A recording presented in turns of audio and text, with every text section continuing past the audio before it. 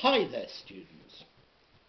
To work your arse off. Okay, this is the British version.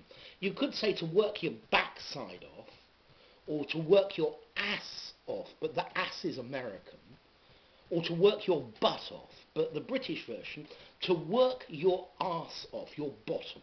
So to work as hard as possible. I've been working my arse off all day and I am exhausted. Okay, notice the R in arse in British English. Yeah, it means bottom, your bottom. Yeah, your arse.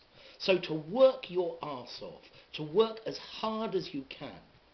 Yeah, my father worked his arse off for me to be able to go to university. He worked extremely hard. We worked our arses off, but finally we managed to finish the project. So we worked as hard as we could. We worked extremely hard. Yeah? Notice this is quite colloquial and quite informal, so don't use it in a formal situation. Yeah? To work your arse off, to work your backside off, to work your ass, American, off, or to work your butt off. Yeah? To work as much as you can, because you need to do something, you need the money or you need to finish a project. Okay?